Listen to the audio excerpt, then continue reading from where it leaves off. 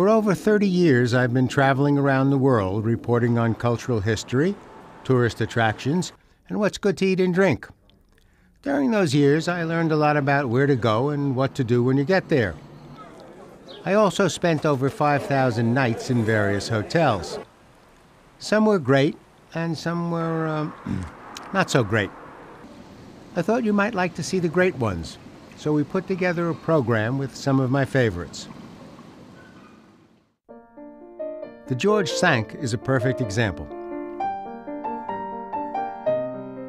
On January 17, 1928, the George V opened in Paris. It was owned and partially designed by Joel Hillman. Hillman, who was born in Memphis, Tennessee, had a long history of operating successful restaurants and hotels in the United States. He eliminated the word hotel from his Paris property in order to give people the feeling that his place was a private home rather than a commercial establishment. The French press described it as conceived in the spirit of modern and elegant luxury and endowed with the latest technological innovations. And that would still be a good description of the property.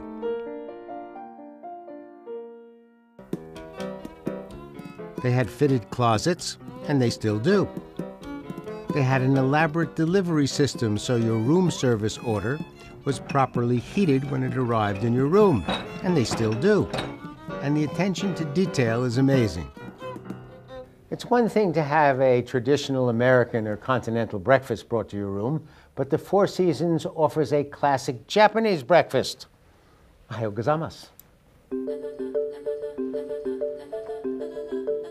But for me, the most luxurious element was the introduction of 2 bathrooms in each suite so that 2 people could bathe at the same time and be ready to go down to dinner together. Not that that's actually ever happened to me, but it's a great theory. In 1997, Four Seasons Hotels took over the management of the property and spent over $125 million on renovations. These days, the property is known as the Four Seasons Hotel George V, and it's more luxurious than ever. Art Deco details in the windows and balconies were restored. Hallway arches were brought back to their early size. Much of the original art has been restored and returned, including a set of 17th century tapestries. Christopher Norton is the general manager. We create in the Georges V this bubble and this special place that when you come and stay with us, you feel cocooned, you feel safe, and we remove all obstacles and things that could weigh on your life. So you can concentrate on what is important to you and we'll take care of all the rest for you. The Cinq is the main restaurant in the hotel. It's been awarded 2 of a possible 3 stars by the Guide Michelin, and that's a big deal. Thierry Jacques is the restaurant manager.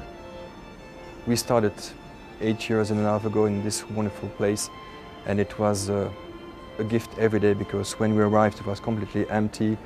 It's in gold and grey in terms of color with the wonderful florals. The service is very professional, very friendly. And what shall we drink with dinner? Difficult question. Over 50,000 bottles of the world's finest wines rest below the hotel in what was once the quarry that supplied stones for the construction of the Arc de Triomphe. There's a second wine cellar that is used to keep about 100 different champagnes at just the right temperature for immediate use, and a third wine cellar just outside of Paris where another 10,000 bottles are slowly aging to maturity.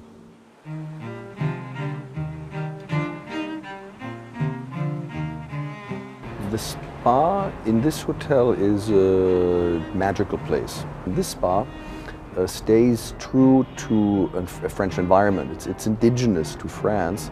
So if you go to the spa, you will see the murals and the decor reflective of a classic French garden, including the water features and the swimming pool, and it's just delightful. The French version of Zen. It's a very, very popular place for our hotel guests to go and take 2 hours of the day to re-energize themselves. Of particular interest to me was the relaxation room. The frescoes on the walls are designed to recall a summer walk in the gardens of Versailles before the Revolution. One of the most extraordinary elements in the hotel are the flower arrangements. Each week, Jeff Latham and his 7 assistants design a new theme for the hotel and utilize over 9,000 flowers to design 23 major arrangements and 150 smaller bouquets. And the rooms are pretty magnificent. Each month, the hotel receives over 200 young guests, and accordingly, they've developed a series of programs to make sure the young guests are happy. As a man who is a father, a grandfather, and about to enter my second childhood, I have a great appreciation for their young guests program. Upon check-in, each child receives a small personalized booklet with helpful hints. They get a T-shirt with their name on it, a plate of kid-friendly snacks, animal-shaped soaps for the tub, wooden letters for playtime. They also get to choose a welcome gift from a toy-filled basket. Oh, racing car. I think I'm going to go with the tiger who came to tea. What a great choice. I love this place.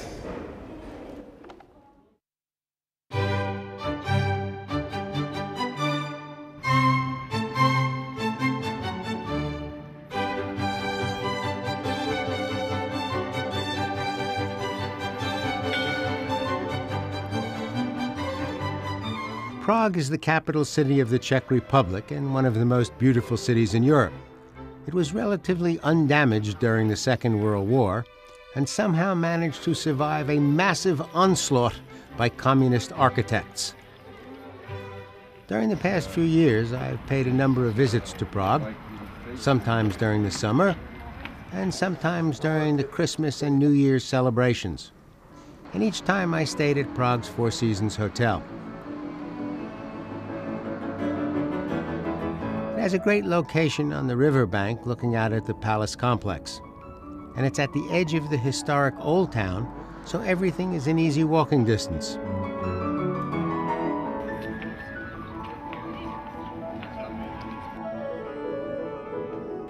The public rooms in the hotel have an intimate quality, and I put them to good use. Public areas in hotels and cafes are designed for waiting and meeting, and you need a couple of things to make them work. You should be able to sit down, because you never know when someone is going to be late, to order something to drink, and to look like you are not waiting for someone, while in fact you are waiting for someone. And try to control your reaction to what you read in the newspaper. When do I get my bailout?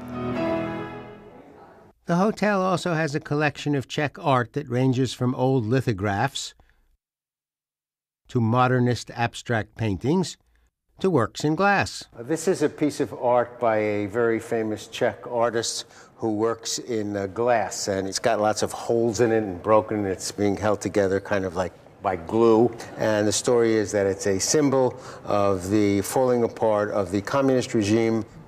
Or it could be that he finished this beautiful piece and then he dropped it and he thought, oh my God, this is so expensive. I don't want to have to throw this out. So I think I'll just paste it together and make a great story. The hotel has a restaurant that has been awarded a star by the Michelin Guide, and it's the first restaurant in Central and Eastern Europe to win one. The chef is Andrea Accordi, who was born in Verona and reflects his Italian heritage in 3 of his favorite dishes. We started with homemade potato gnocchi with morel mushrooms and red prawns, topped with creamed trumpet zucchini and carrot foam. The main course was suckling pig with mashed potatoes, sweet and sour pepper shallots, bacon, and warm chanterelle mushrooms with crispy vegetables. And for dessert, Sicilian cannoli filled with buffalo ricotta cheese, pistachio yogurt, essence of almond sorbet, and sangria syrup.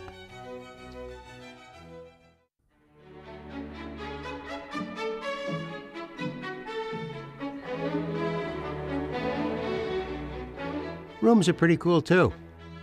And so are the views they offer, especially the vistas of the rooftops, beautiful sculptures that you might easily miss from the streets.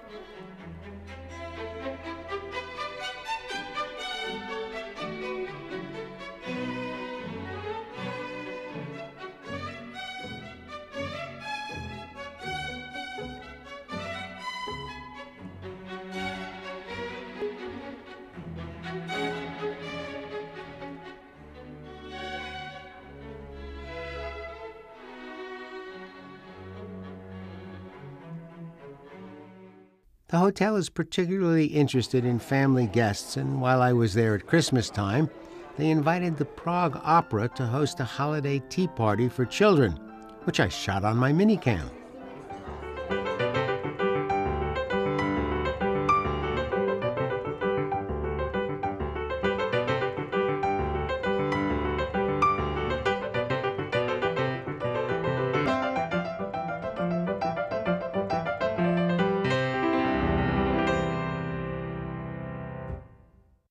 Often, the key to my comfort in a hotel is the concierge, and the Four Seasons in Prague has one of the best, Petra Zazula. A good concierge can tell you where to eat and where to shop. They can tell you what's overrated and what is yet to be discovered. They can get you tickets to events that are considered unobtainable. But Petra also has one skill that I had never seen before.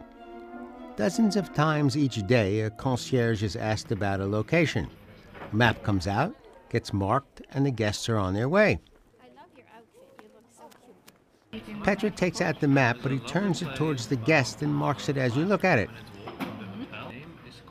Petra has learned to write backwards, so his guests can better follow his instructions. Thanks a lot. Each time I come back to Prague, something new has been added, and someone at the hotel always knows where to find it.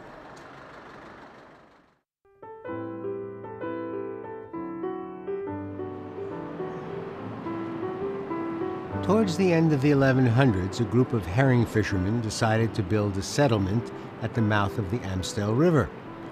They drove wooden stakes into the mud, bound some wet earth and seaweed around the stakes, and patched together a few huts on top of the mounds. Nothing to brag about, but still something you could call home. There was, however, one serious problem. At high tide, home was about 3 feet underwater. So they built a dam to hold back the sea, and the people called the place the Dam on the Amstel. The city plan for Amsterdam is based on 3 canals that form 3 semicircles, one inside the other. Together they are described as the Canal Girdle. The outside canal in English is called the Prince's Canal. In the middle is the Emperor's Canal, and on the inside, the Gentleman's Canal. It's interesting that the most elegant and ambitious of the 3 is not those named with royal titles. It's the Gentleman's Canal. The Dillon Hotel is located on one of the city's most famous canals.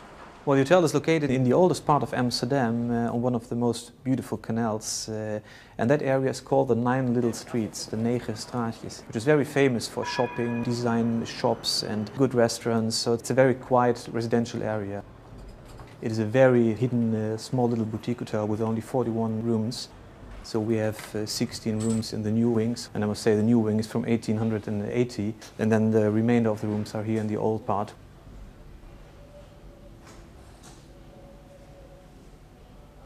The combination of history, like the beams here and the brick floor, and in the combination with the furniture and the nowadays technology, that makes it a very nice blend. It's a small restaurant with only 10 tables there. We do serve there breakfast, lunch and dinner, but try and really to make it a destination restaurant. I brought in a new chef and a completely new cuisine, which we thought needs to be embedded in the Amsterdam market.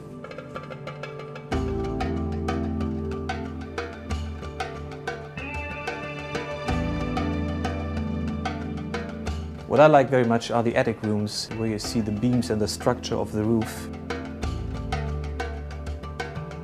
And the view is very nice. And then in the new building we have that very minimalistic, whitish, Japanese sort of rooms, which is so contrary to the rooms here in the old building.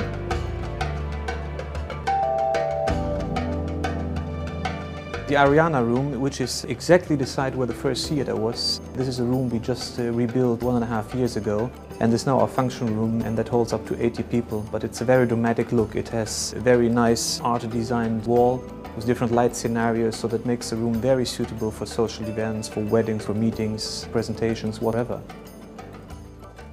And that in combination with a courtyard combining both buildings is a fantastic location. We have a very old antique saloon boat built in 1930, so we have an exclusive contract with the owner. And whenever we have guests who would like to see Amsterdam from the waterside, which is, by the way, the nicest way to explore Amsterdam, we call them up, and then we have a small little boat landing in front of the hotel, and then we do tours. What we are trying to do is to make really a tailor-made package for them, whatever they would like to do and whenever they would like to go. We offer them full catering on board, even with the waiter and the cook. So we have small cooking facilities on board, so we can do small little dishes, appetizers, and of course celebrate a party up to 12 people on board. And next to that we have 10 Johnny Loco designed bicycles in front of the hotel, and our type of guests, they love exploring the city, and the best thing to do that next to the boat is riding a bicycle. The nice thing about the bar, which used to be sort of a private dining room, we transformed it into a bar, and it's very nice for locals after work coming in for drink. We have 2 beers. The local beer is Heineken, of course, and we have the brand beer that comes off from the south of Holland, which is a little bit more of an upscale beer, and we'll try one today. Amsterdam's Dylan Hotel is modern, elegant, very fashionable, and totally responsive to the needs of its guests.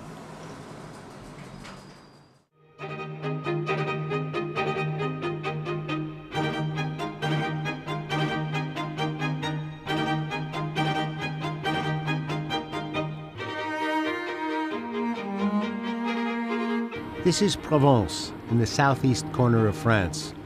It's a region that runs for 180 miles between the Riviera on the Mediterranean Sea and the mountains that rise up into the Alps. The fields are covered with flowers, olive groves that produce some of the world's finest olive oil, vineyards that produce the light and pleasant wines associated with the area, and hills topped with picturesque villages that have been around for over 1,000 years. One of my favorite villages is Fayence.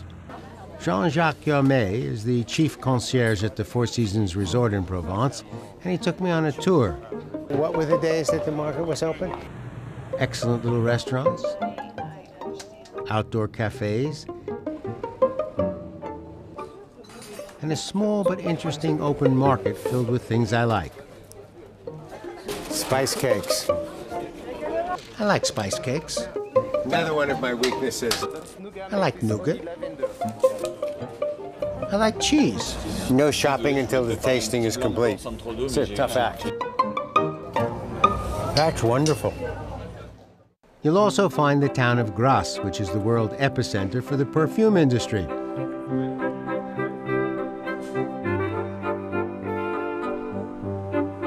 Provence is an ideal place to relax and get in touch with the natural rhythms of the world around us. But if you're into a more cosmopolitan lifestyle, you have the beaches at Saint-Tropez. There's also the glamour of Cannes, which was a small fishing village until the 1830s, when it was transformed into the chic town that hosts the world's most important film festival. And about an hour to the east, the excitement of Monte Carlo.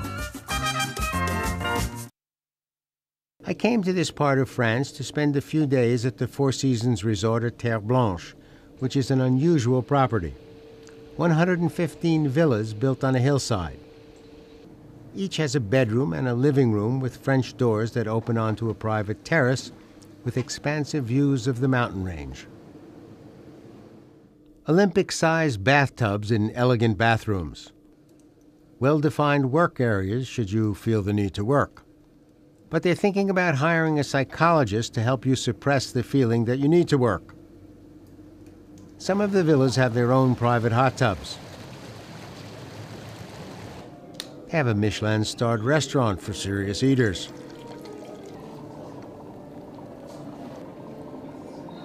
And there's an intimate bar that specializes in local drinks.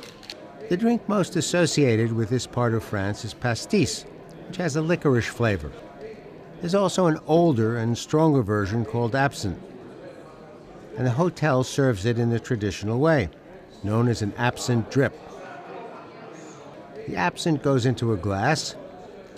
A cube of sugar is placed into the funnel.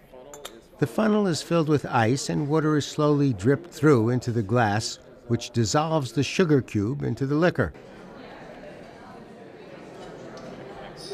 Good God, Holmes, it's working. The absinthe turns cloudy white when it's mixed with the water. During the late 1800s, absinthe was the drink of choice amongst artists and writers. People like Oscar Wilde, Vincent van Gogh, Toulouse-Lautrec, they were absinthe drinkers. Then in 1908, for reasons nobody understands, the government decided it was dangerous and they banned its manufacture. And you couldn't get an absinthe drink for almost 100 years. Then in 2006, for more reasons we don't understand, the government said it was okay to have absinthe and it's being manufactured again. So here's looking at you. Across from the bar is an informal restaurant with both indoor and outdoor areas. A grill next to the outdoor pool. And a restaurant attached to the spa that specializes in light and healthful dishes.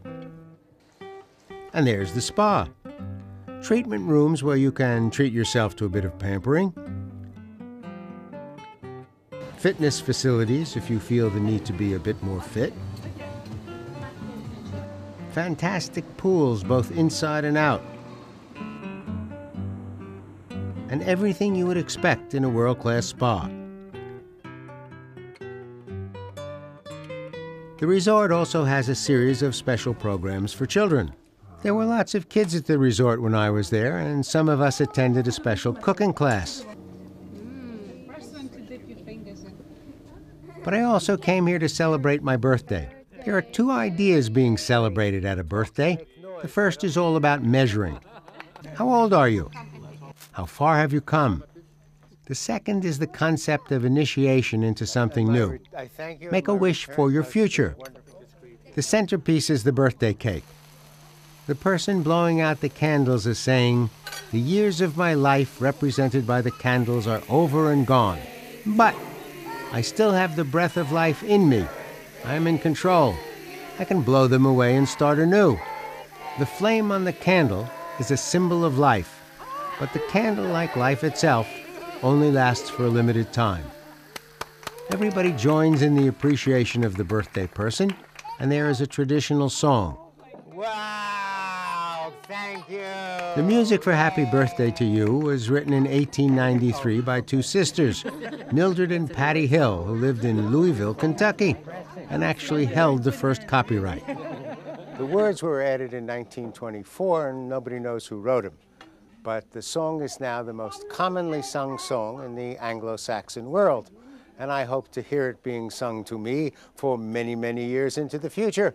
And all things being equal, I wouldn't mind hearing them sung here at Terre Blanche.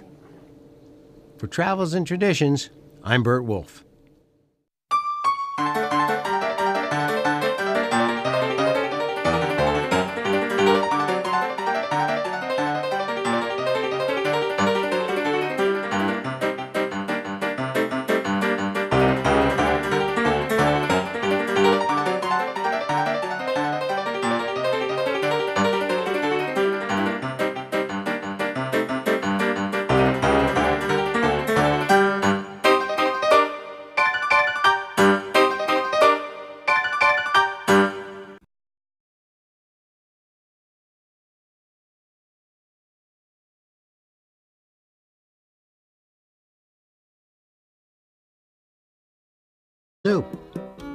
They had an elaborate delivery system so your room service order was properly heated when it arrived in your room, and they still do.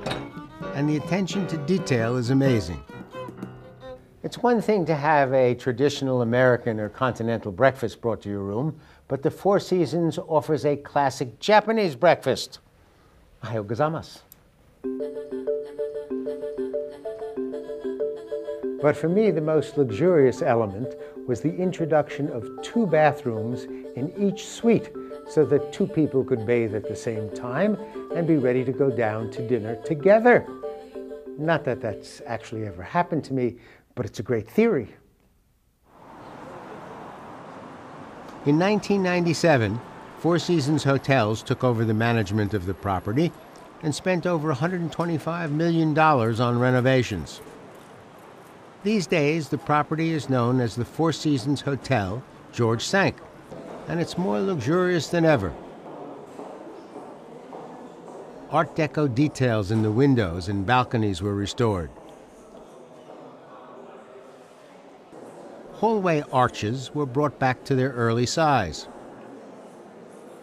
Much of the original art has been restored and returned, including a set of 17th century tapestries. Christopher Norton is the general manager. For over 30 years, I've been traveling around the world reporting on cultural history, tourist attractions, and what's good to eat and drink. During those years, I learned a lot about where to go and what to do when you get there. I also spent over 5,000 nights in various hotels. Some were great, and some were not so great. I thought you might like to see the great ones, so we put together a program with some of my favorites. The George Cinq is a perfect example. On January 17, 1928, the George Cinq opened in Paris. It was owned and partially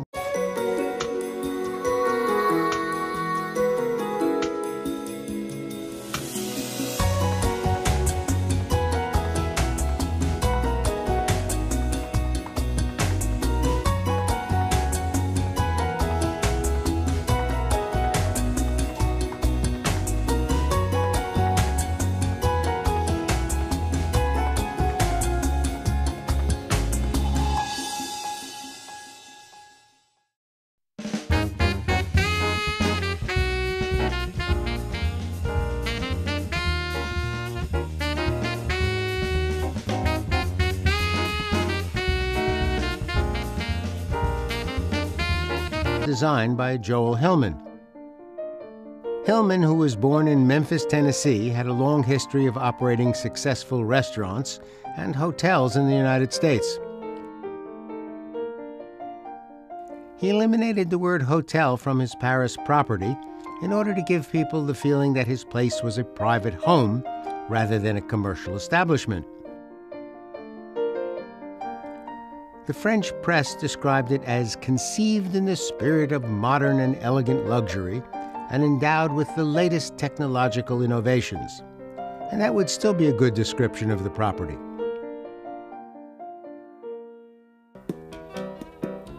They had fitted closets, and they still do.